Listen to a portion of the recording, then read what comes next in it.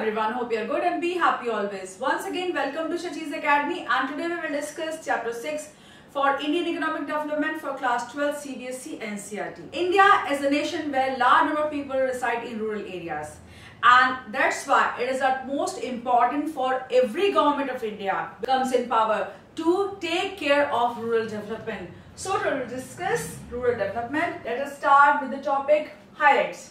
This chapter focuses on rural development in terms of economic growth of rural areas by eradicating the lingering and emerging challenges to attain economic growth of India. So, we will discuss the long-term challenges and the emerging challenges of rural development and how they can be eradicated and how they can be combated. We will discuss in that. Need for rural development. Economic growth should be balanced with both agricultural and industrial growth as happened in other countries. See, in India, what is happening? We are growing very fastly. India has become the fifth largest economy of the world, but still, its rural areas are lagging behind. Only the urban areas or the cities or the towns are developing. So, it is unbalanced growth. But in other nations, what happens? Rural areas or agricultural sector also grows with your industrial sector. So we need to take care of rural sector if India needs to grow in real essence of the term. So we have to develop our rural areas. Then Indian reforms have neglected agricultural sector and just focused on industrial development. When India started its new economic policy, then it neglected agricultural sector. Only industries were taken care of and development of industries happened, but agricultural sector lagged behind. So this led to unbalanced growth in your economy. Now we need to take care of our agricultural sector, and with that we will take care of our rural sector also. Agricultural sector is largely neglected and its growth is as low as 2% against overall 7 to 8% growth of Indian economy. You might have read in newspapers or heard in your news, online news, that growth of economy is 7 to 8%, but no one speaks about the growth rate of agricultural sector. It is only 2%. So you can see the difference. There is a huge difference in growth rate of agricultural and industrial sector in India. It has led to gigantic rural-urban divide. This is gigantic or not? A margin of 5 to 6% of growth rate is very huge, and that's why rural areas are still undeveloped or underdeveloped in India, and cities are developing at a very fast pace in India. Agricultural sector has become a stumbling block in economic growth of India. See what happens if in your family one person has become a scientist and went to NASA, and he is earning a huge amount of money, but another brother, another person is just living hand to mouth. So what will happen? You will have to help that brother of yours or family member of yours. That means you can't grow fully. Your family will always be lagging behind in economic status. So what should be done? Both of the family members or all the family members should grow at equal rate. This exactly holds true for your India also. Its agricultural sector and industrial sector should grow alongside. They should equally grow. Otherwise, agriculture will remain a stumbling block. That means a hurdle in economic development, overall development of India. Done. Meaning of rural development. Rural development means an action plan for the social and economic growth of the rural. The action plan is to focus on the lingering and emerging challenges in rural areas. So it is a plan. It is a short-term plan and along with the long-term strategy that should be adopted for eradicating the challenges of rural development and attaining rural development. Lingering or emerging challenges, and emerging challenges, what are lingering? That means long-term challenges that we have been facing since our independence. What are the challenges of rural credit? People in rural areas do not have adequate source of credit. They can't find money for their development, for their personal needs, or setting up any business enterprise, or for improvement on their fields. So they have lack of money or credit in their economy. The challenge of rural marketing. Suppose if they develop their agriculture, they have grown a good farm and they produce very good. They have a very good yield of tomato, or they have very good yield of onion, vegetables, etc., other greens, but they are not able to sell that produce in market nicely, because in some of the areas of India, mandis, or you can say the markets, agricultural markets are very far away from those rural areas, and the transportation costs are very huge, and in many cases they don't have any means of transportation also. They carry their loads of produce in bullock carts or other animal driven carts, etc. So it makes it very difficult for them to sell their produce at right price at right places. So market facilities are very low in rural areas. Then emerging challenges. These were the challenges which Indian agriculture or farmers have been facing since independence and before that even. But what are emerging? Emerging challenges means that nowadays, what are the challenges? The need for diversification of productive activities and the need for organic farming. Diversification of productive activities, what are they? See, in agriculture sector, there is farming, that is the basic thing that we can do in agriculture fields, but we have many types of works that, like in dairy farms you can get employment, or you can open some vegetable shops, or processing units you can set up, or juice factories can be set up, and other types of works can be done alongside, just like cultivation of fishing can be done, cultivation of other animals can be done, cattle rearing can be done, animal husbandry can be done. All these diversification is needed in your agricultural sector in India. Then the need for organic farming. Nowadays people are very much attracted towards agricultural produce and organic produce. So organic farming is gaining traction with people and it is becoming famous. So now there is need for making provisions for organic farming. Then we have other elements of action plan. What are they?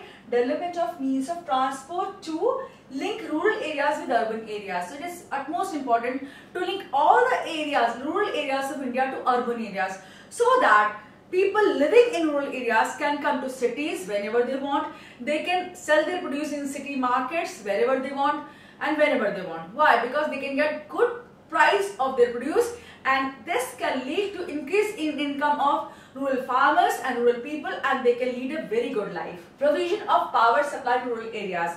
In many of the villages in India, still they do not have adequate amount of power supply, and in some cases do not have electricity supply at all. So this has to be improved, and all the villages, all the rural areas has to be provided with good electric power supply. Then permanent means of irrigation. Means of irrigation are still very low in rural areas in India. They are dependent on monsoon and they do not have adequate channels of water irrigation. That means they do not have canals, they do not have other motor driven irrigation facilities, tube wells, etc. So this has to be helped by the government for these sector. Then facilities for agricultural research. Agricultural research is lacking in India. Why? Because population is huge and we have huge pressure of facilities of India. But still agricultural research is required in cases where we have typical type of soil, suppose, and you can grow certain crop. In certain crops, in certain fields you can grow cotton, in some other you can grow sugarcane, in some other you can grow flowers.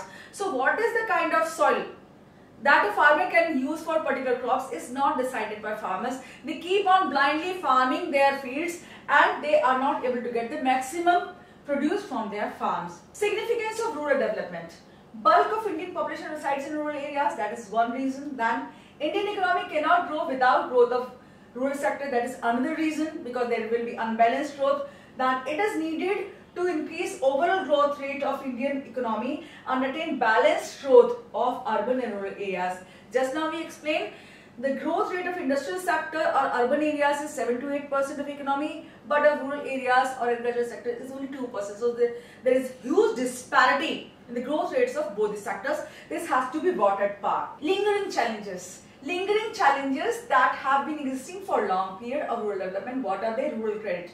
It means credit for farming. Farmers take loans from productive purposes like purchasing inputs. What are the inputs of farming? Tractors, threshers, crushers, hand pumps, tube wells, etc. are all inputs for agriculture. Then, or unproductive needs like ceremonies and personal expenses. Farmers do have certain personal needs. They undertake marriage processions of their children, or they celebrate some occasions, so they also need expenses for them also.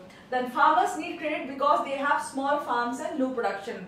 In India, farms are still scattered and of small size, and in that small size of farmer fields, farmers are not able to cultivate huge amount of grains and they are not able to sell them in market, and that's why they have very low level of income, and that is not sufficient to fulfill all their needs of life. So they have to take credit from money lenders or from other sources, whichever is available. That they do not produce surplus stock and are only subsistence in nature. Just now I explained, they have very low income, and that's why they normally live hand to mouth, and they don't have any surplus amount of money to take care of their productive and unproductive purchases of life.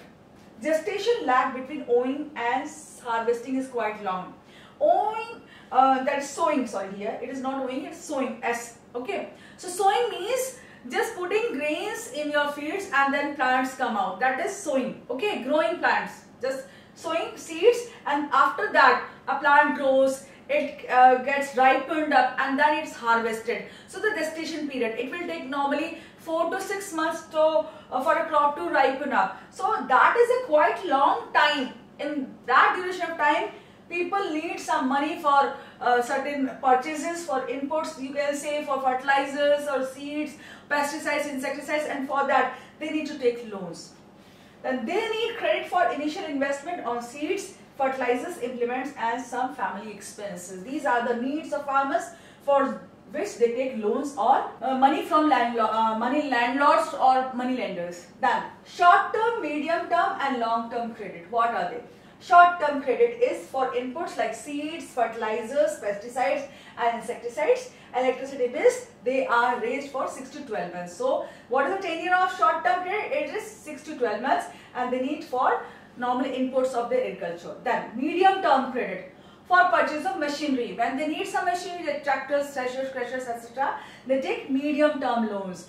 For construction of fences, digging wells, they are raised for 12 months to 5 years. So duration is 12 months to 5 years for medium-term loans. Then long-term credit for purchase of additional land, carrying out permanent improvements on the existing land. The period of such loans ranges between 5 to 20 years. When you need additional land, additional fields for your farming, then you need to go for long-term credit. Why? Because land is very expensive to purchase. If they build house, if they buy new land, they need more expenses and huge amount of money, and that loan can be only covered in long duration of time, and that's why this is tenure is 5 to 20 years. Note, farmers may take loans for productive and productive purposes. Sources of rural credit. Non-institutional sources are conventional, traditional sources from landlords, money lenders, or from your kinship, just like brothers, sister, neighbors, or other members of the village or rural area. Then institutional sources are modern or emerging sources like banks and other institutions. Non-institutional sources, landlords, village traders, money lenders. These are the three important sources of non-institutional rural credit in India. It comprised of 93% of rural borrowing during first 5-year plan in India. So previously, people normally used to take loans from all these three sources. Institutional sources. Institutional sources became popular by 1981. The institutional sources include government and cooperative credit societies give loans to farmers, commercial banks and regional rural banks give loans to farmers. All these sources account for 7% of rural credit during first 5-year plan, but now it has increased to 66%. That means now institutional credit has become famous among rural areas and farmers, and they are not taking loan from non-institutional sources. They no longer take loans from money lenders, landlords, and other rural people. Institutional sources, cooperative credit societies, they provide credit guidance for farming. They contribute 16 to 17% of institutional credit. So cooperative credit societies are a huge source of loans for farmers. These societies try to ensure what? Timely and rapid flow of credit to the farmers. So cooperative societies are just meant for the help of rural people and farmers, and they provide timely credit for farmers for inputs. Elimination of the money lenders as credit agencies. See, money lenders were notorious for charging exorbitant or very high rates of interest from farmers. So it was very painful for the farmers to repay those loans or even repay the interest and principal amount of that loan. So this all has been done away by introduction of cooperative credit societies in India, and now people, especially farmers in rural areas, are taking loans from these cooperative credit societies, and they have eradicated the prominence of money lenders from rural areas. Then spread credit for facilities across all regions of the country. So it is being spread to all regions of country. provision of adequate credit in areas covered by special programs of development. So many special programs are introduced for upliftment of the farmers in rural areas. Then other institutional sources are State Bank of India and other commercial banks. The State Bank of India was set up in 1955 with a focus on rural credit. This led to nationalization of banks in 1969. So it was primarily set up for interest of your nation, and it was nationalized in 1969 to provide credit to rural people and other sectors of economy for development. Then we have regional rural banks. SBI is very important, but equally important are your regional rural banks, RRBs and land development banks in India.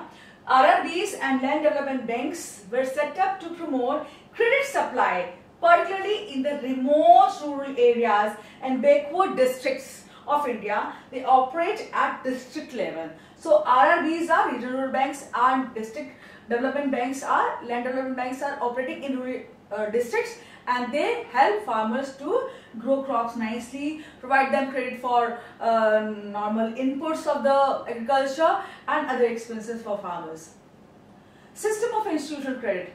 Institutional credit comprises of multi-agency system. We have discussed them: commercial banks, RRBs, cooperative credit societies and land development bank. These are 4 important components, and if question comes for you, what are the components of your institutional credit, you can write them, or what is the type of institution system of credit in India, you can write them, okay, and explain them in detail. Then NABARD, National Bank for Agricultural and Rural Development. This is specifically a bank meant for rural development of India. NABARD is an apex institution handling policy planning and operations in the field of rural credit and related economic activities. It was set up in 1982, so it's the most important organization for rural credit, rural development. Main focus of NABARD, you can just write them, you can put them in notes and write them as it is in your exams also. Serve as apex agency for funding credit to institutions which provide rural credit. So it is meant basically for rural credit. Then improve delivery of credit and train personnel. What is trained personnel? Trained personnel means people who give loans to farmers. They should be considerate, they should be understanding, because whenever farmers go to banks, they are met with harsh treatment. Then they will not tell their problems to the personnel. Personnel means professionals who are active in your banking services, or who are the people who take care of loans, just like babus and clerks and all the managers, etc. These are personnel. That means people who work in these institutions, these are personnel. So trained personnel has to be there, who can be more considerate towards and more good towards these farmers and give them loans respectfully, in respectful manner. Then coordinate rural financing, maintain liaison with Government of India and other banks. This is a basic function of this NABARD. Then to monitor and evaluate projects refinanced by it. So it refinances projects. What is refinancing? Suppose if I have given you money for some project, but that project is still not complete, I will refinance. That means I will give you some more money to get that project completed at lower rates of interest. Okay, so I have given you loan two times previously, and now again a new loan. When I give you new loan, that is refinancing you. Kudumbashree. Kudumbashree, the Poor Women's Bank. Kudumbashree was started in 1955 in Kerala as a small savings bank for poor women to encourage savings. Why? Because women who live in rural areas do not have enough amount of money to save in bulk. That means they do not have 10,000, 15,000 at one go and they can invest in bank or save in bank. They might have, sometimes they might have 200 rupees, sometimes they might have 500 rupees or 1000 rupees. So whatever they can save, they can invest or save in that banks in Kudumbashree. So that is an initiative to encourage savings from rural areas, poor women. Then we have RBI and rural credit. What is the role of Reserve Bank of India and rural credit? See, RBI is what? It is the apex bank which takes care of all the banking system of India. So it is a custodian of all the banking system in India and all the banks. Short term refinance, new loans with lower rates of interest. I just now explained what is that. Facilities for agriculture and allied activities. RBI provides loans for agriculture and allied activities. That is agriculture related activities like poultry farming, animal husbandry, horticulture, growing plants, vegetables, going for fishing, cultivating fish, etc. Then development of cooperative credit institutions, it is responsibility of RBI. Expansion of the sources of funds for short-term and long-term wings of the cooperative credit system. Short-term and long-term means which provide for short-term loans and long-term loans. Provision of long-term funds to bring about state partnership in cooperative credit agencies. So cooperative credit agencies get partnership or funds from state government also. Training and professionalization of cooperatives, that is very important, because if your professionals, so the workers who work in banks are not trained, they are not considered towards, they are not good towards farmers, then farmers won't be able to get loans from those banks. Conducting rural credit surveys to determine the coverage of rural households by credit institutions. RBI also conducts surveys to monitor what is the amount of credit that has been given to farmers, or if all the facilities are being provided to farmers, or if nothing haywire or nothing wrong is going on in these cooperative credit societies and other banks. Helping bank branch expansion of program to provide cheaper remittance facilities for banks operating in rural areas. So they provide funds to these banks, then guidance to all concerned on matters related to rural credit. So all the rural credit matters are taken care by your RBI. Then we have microcredit programs and self-help groups. What are self-help groups? They are meant for people to get self-employed. How? Microcredit means giving small loans to become self-employed by starting small enterprises. By taking loans, you can start your own business. Then basically in underdeveloped countries who are not covered by any banking system, they work on informal credit delivery system and involve minimum legal formalities. If you don't have all the legal paperwork, then also you can get loans from these microfinancing schemes and organizations, and you can start your own business and you can have a good livelihood. Then self-help groups, SHGs, they promote thrift or savings among households. What is thrift? Saving. You are not spending all your amount which you are earning and saving some amount and keeping it in bank or some safe place for urgencies of your life.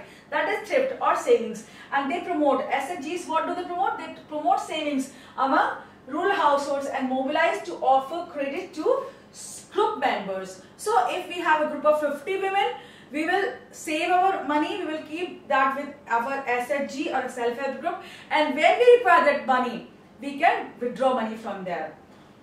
Offer credit without any security at moderate rates of interest. See, what's the difference between SHG and your bank? When you go to bank, you have to give some security to the bank. Maybe the papers of your house, maybe the papers of your land. But if I don't have either of them, what will I do? I can become a member of SHG and I can take amount without any much legal formalities or security. Rural banking, a critical evaluation. It has expanded over time with nationalization of major commercial banks. In 1969, many banks in India were nationalized to provide rural credit and to function for the development of your nation. Then it led to provision of institutional credit expansion. Previously, non-institutional credits like landlords and moneylenders were very famous in rural areas and they were charging very high rates. But now, institutional credit of banks, RRBs and rural development banks are there, and now people can take loan from them and fulfill their necessities of life. Then establishment of NABARD led better organization of rural credit. It is also very important. Then institutional credit has led to commercialization of agriculture. Now people can take loans, farmers can take loans and they can invest in their farms and go for commercial agriculture also. They can grow cash crops, they can buy tractors, they can buy trucks and transport their agricultural produce to big markets and fetch good income for themselves. Then problem areas of institutional credit are: institutional credit needs collateral or security for taking loans, which leave large section of farmers. So all the farmers do not have land, all the farmers may not have a house or any collateral or security to offer to banks to get loans. So there is a problem some case for farmers to get loans from banks. Then due to laxity in recovery of loans, default rates has rose over time. What is laxity in recovery? That means if I am a farmer, I have taken loan from bank, but I have not repaid that loan to the bank. Okay, then what will happen? There will be loss for the bank, and that is creating fraud cases over time, and that is increasing the burden on the banking system of your nation. That they have not promoted thrift. Banks, institutional banks do not promote thrift or savings, just like your microfinancing or SHGs or self-help groups are doing. So this is a drawback with banks. They do not promote savings, they just give you loans. Then after 1991, social banking in rural areas has taken a back seat, has led to huge debts and suicide of farmers, especially in Andhra Pradesh and Maharashtra. Social banking has taken a back seat. Banking sector is not taking care of rural areas, and that's why many farmers in Maharashtra and Andhra Pradesh and elsewhere in India are committing suicides. To improve this, in recent years, all adults are encouraged to open bank accounts. Nowadays, during Modi government, financial inclusion is there and all the people are encouraged to open bank account. What is agricultural marketing? It includes all processes from harvesting to sale of farm produce or marketing in rural areas. When you sow seeds in your fields and you grow crop, thereafter you cut them or harvest them and sell in market. The whole process of sowing seeds, that is farming, to sale of your agricultural produce of farm is called agricultural marketing. Gathering the produce after harvesting, processing the produce, that is separating the from the grains.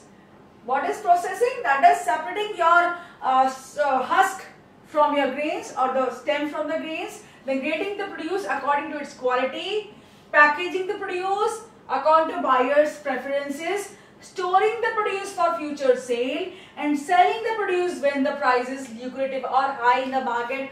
All comes in your agricultural market. That is processing, packaging, grading, selling, storing, everything comes in your agricultural marketing. Then measures initiated by the government to improve marketing system. That is, we have regulated markets now in India. What do they do? There is marketing committee to regulate purchase and sale of agricultural produce. Previously, farmers used to sell wherever they got the buyers, but now we have organized markets, we have regulated markets.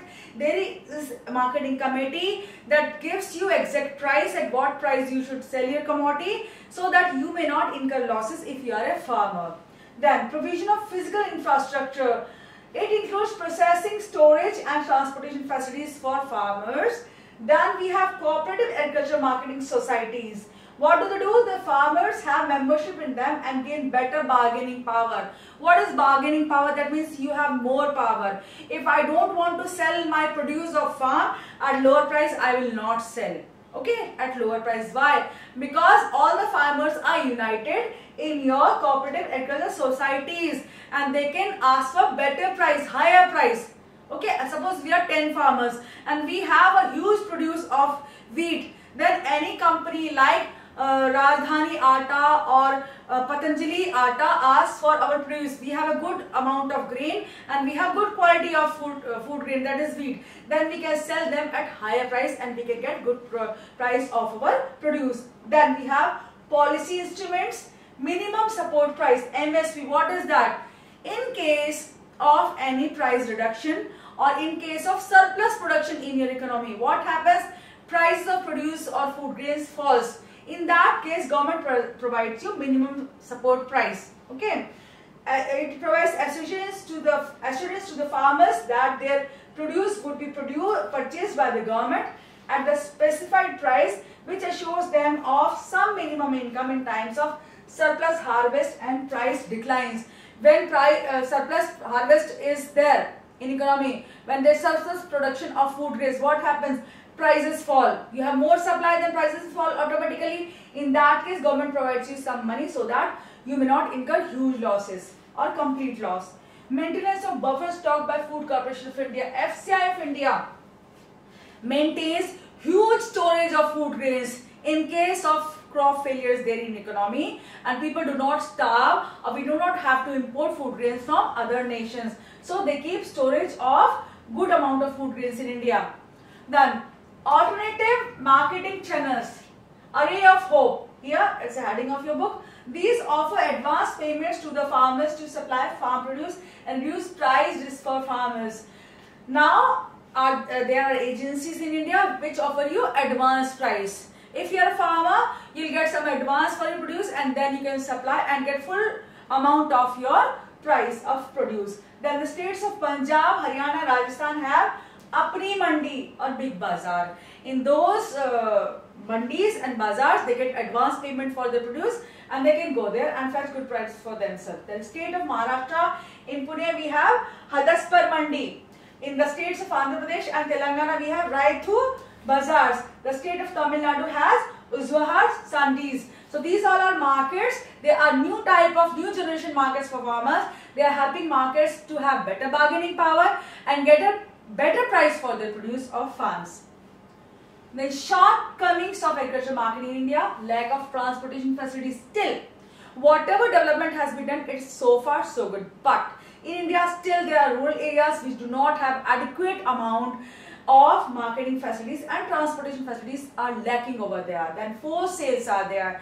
If they do not have transportation facilities where the farmers would sell their produce, they will sell to the customers whosoever comes in contact, and it is a type of forced sales. Okay, people go to farmers in villages and they ask any type of price, and farmers have to sell at very low price. Okay, the numerous market changes have been done. Lack of credit facilities are there. Lack of storage facilities are there in rural areas. Presence of middlemen is there. Still, there are many middlemen which eat the cream. Okay, they will ask the farmers to sell their produce at lower price, but they themselves will sell that produce of farms at higher price to someone else. So that middleman is eating away all the profit of farmers, and he is the real reaper of profits or the gainer in that whole bargain or wholesale process. The lack of standard weights and measures. Still in rural areas, people use stones and bricks as weight. These are called raw weight system. So exact weights and standard weights are not used, and that also leads to decline in earning of farmers and losses for them.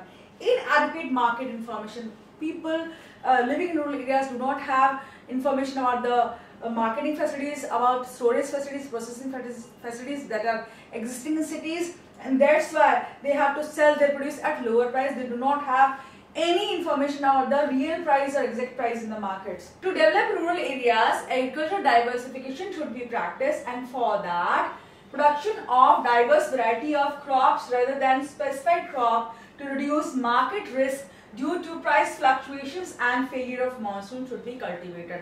Why? Because if you produce, all the farmers produce a single type of crop, then what will happen?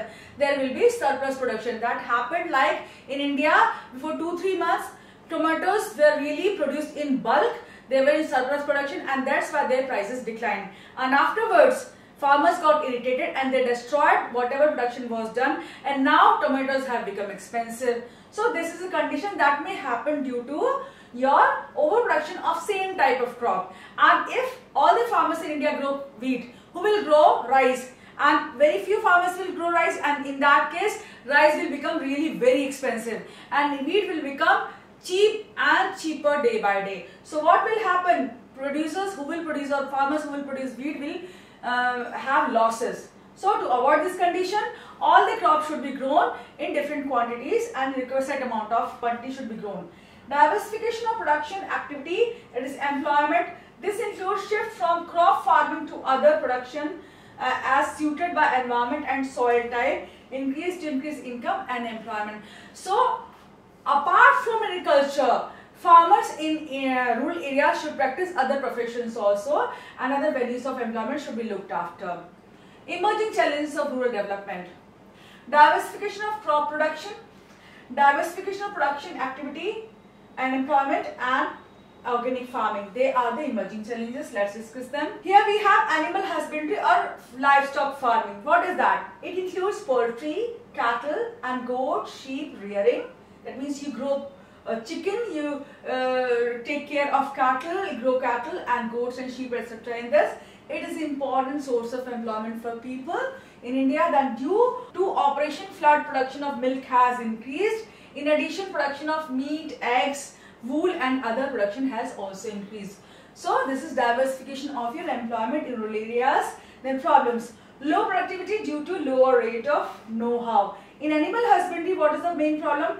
There is low productivity due to low rate of know-how. People do not know what type of animals they should rear, what type of animals they should have in India, and who will fetch them good income, what type of sheep or goats they should rear. They do not have that knowledge, and what is the proper process of taking care of these animals and cattle, etc. they do not know, and that's why they incur losses. The deficient veterinary care hospitals are not there for animals, and other facilities are not there for animal husbandry in India. Then diversification here for fisheries and aquaculture. West Bengal, Andhra Pradesh, Kerala, Maharashtra, Gujarat and Tamil Nadu have large scale fisheries in India. Fishing is done on inland sources in rivers. The rivers, lakes, ponds and streams. We have inland, that means those are present in different states. It is not marine or sea source. They are away from sea. In rivers you grow fish, in lakes, ponds and streams, etc. In marine source, that means sea areas or marine areas, we have seas and oceans are important sources of growing fishes in India. Then however, fishing community is one of the most backward communities of India due to low literacy, low finance, low technical know-how, overfishing and pollution of water bodies. So these are all the problems which fishing people or fishing community in India faces. They have low technical know-how, no money, no know-how, no better living standard, and they are in a very lurchy situation. Suggestions to reduce widespread indebtedness of these fishing people. Credit to break vicious cycle of indebtedness. That means if they are having debt from banks, that should government should do something to provide them loans and improve their living standard and know-how, so that they can do fishing on commercial lines and improve their profit margins. Then microfinancing through SHGs for marginal fishing families. Self-help groups should be promoted in these areas so that they can provide loan to them, finance to them, and promote mobilization of funds and savings, etc. Then application of fishing technology. Technology of fishing should be improved, and it should be provided to fishing people so that they can make optimum use of that and increase their production and employment and profit. Then we have horticulture. It is a branch of plant agriculture where you grow vegetables, fruits and other ornamental plants, that means decorative plants. We have, it is the branch of plant agriculture that deals with garden crops, generally fruits, vegetables and ornamental plants or flowers and creepers and other show plants which you keep in your homes, just like aloe vera plants, just as snake plants or other many creepers, roses, tulsi, anything. Okay, it is emerged as important means of sustainable living in rural areas by increasing income level of farmers. Your fruits are grown in horticultural farms, your vegetables are grown there, tomatoes, other ornamental plants, everything is grown there. Drawback of horticulture in India. The bulk of land under pulses cultivation has been taken up for horticulture, which has reduced pulses cultivation and increased price of pulses. You know pulses, all the dals in India, that's like urad dal, arad dal, moong dal, tuvar dal, everything. The area which was under this dal cultivation, the pulses cultivation has been taken away for this horticulture, and that is a drawback, major drawback. Why?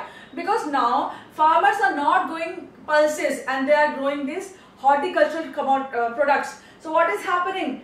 Pulses are growing in lesser amount, and that is why people are not getting pulses at lower price, and price of pulses are skyrocketing, and poor people do not get to eat these pulses or consume them, and that's why they are fighting the deficiency of protein in their diets. Tanba, Tamil Nadu Women in Agriculture. It is a project launched in Tamil Nadu to train women in diverse techniques of production to increase women employment. To increase the employment of women, people in Tamil Nadu are being trained in farming techniques. That it functions like self-help groups and promote cottage and household production activity by using their own pool of funds. So here we have a self-help group. Tanva is a type of self-help group which takes funds from these women, collects it, and then it provides to its members for opening some cottage industry or small scale industry so that women can develop and get employment and produce and sell in the market. Then we have Golden Revolution and Green Revolution. What is the difference? Golden Revolution, it refers to services of research, development and technology transfer initiatives that increase production of horticultural crops like plant, vegetables, fruits, etc. Then vegetables, fruits and honey, etc. grew in large amounts. High crop productivity led to Golden Revolution in horticultural farming during the years 1991 to 2012. So this is your Golden Revolution of horticulture, honey, fruits, vegetables, etc. Now, Green Revolution, what is that? It refers to a revolutionary rise in crop production owing to HYV, that is high yielding variety of seeds, which we studied earlier also, that is HYV technology, and chemical inputs of farming, that is fertilizers, pesticides and insecticides. When we used all these farming inputs in our farms, we increased our crop production or food grain production manifold, and that was known as green revolution, because green refers to your food grains, etc. Then we have information technology, IT, as an option of livelihoods in rural areas. Digital revolution is spreading everywhere in rural areas also, and internet in India is growing like crazy. So IT is also offering some of the solutions to rural areas. People out there can find employment in this IT as well. So what is happening? IT revolution is promoting Indian economy as a knowledge economy. More and more people are hired by other nations in business process outsourcing, knowledge process outsourcing from India. So IT is developing like anything in India. It highlights the significance of human capital as important determinant of growth. So here in India we have demographic dividend, and India is having large number of people who are in the working age group, the largest in the whole world, you can say. So India is the youngest nation of the world, and people of it can be used in different employments, and IT is also a very good option for them, and that's why human capital is regarded as a major determinant of growth in India. Its knowledge economy will spread in rural areas, increase livelihood options in rural areas as well. It is used to predict prices, weather and soil conditions in rural areas. See, nowadays we have many apps which are on internet which can predict the type of weather you are having, whether you will it will rain tomorrow, it will be a sunny day or cloudy day tomorrow, whatever soil is there in particular field or farm, it all can be determined with the help of internet, and that is spreading in rural areas. The Jamshedji Tata National Virtual Academy for Rural Prosperity is imparting operational training for nearly 10 lakh rural people through info kiosks which have computers, scanners, printers and photocopiers. That means it's a one-spot solution for all these type of facilities like computer operations, scanners, printers and photocopiers, etc. And that will help these people in rural areas to generate income for themselves by providing these facilities to people living out there. Then kiosks help in emailing, video conferencing and transfer of documents to different places, and for that the people who have these kiosks charge money from people who want to use them and earn livelihood for them. The owner of these kiosks can sell these services and earn living. Organic farming. Organic farming is an agricultural process that uses biological fertilizers and pest control methods and means derived from animal and plant waste. Simple. When you have compost manure, just like you throw all the leaves, cow dung and all the waste that is for peelings of fruits and vegetables, etc., and make compost of that by keeping earthworms in that or by any other way, you decompose that whole material and becomes fertilizer. And when you use this type of fertilizer, that is organic fertilizer, and when you cultivate your farm with the help of this organic fertilizers, it is known as organic farming. Simple. This is becoming really famous among people. We all demand organic produce now, and now more and more cultivation is using your organic fertilizers and pesticides of organic origin. In this type of farming, animal manures and compost are basic inputs, and it does not use chemical inputs like fertilizers, insecticides, pesticides or manufactured in your factories, but which is manufactured in your farms or in agricultural lands in your rural areas. It is done to manage ecological balance and lead sustainable development. Now, organic producers are used. Organic fertilizer is being used, organic pesticide is being used, and no factory-made chemical fertilizer is used in your organic farming. So it is all organic, it is all plant and manure-based fertilizer and insecticide pesticides. Why organic farming? Discards the use of non-renewable resources, then environment friendly, then sustains soil fertility, healthier and tastier food, inexpensive technology for the small and marginal farmers. So organic farmers has all these benefits. It's environment friendly, the food grown by it is healthier and tastier, and it provides for farmers, it provides help to the farmers because they don't have money, they don't have enough credit to buy chemical fertilizers from market, and now when they use organic fertilizers, it is of their own, because they have animals. They can use their cow dung and buffalo dung for making that compost, and they can use their own homegrown fertilizers or field grown fertilizers for their farming. So it is very good for them. So this is all about your chapter 6. Part 2 has been completed and part 1 also has been uploaded previously. So now what you have to do, you need to just look for all these notes, understand them, and these notes can exactly be used for exams also. All these notes are sufficient. You can add 1 or 2 lines in your detailed answers, and that is enough and sufficient for you. So thank you so much. Take care. God bless you. Study hard and progress well for the progress of yourself and your nation as well. Thank you so much.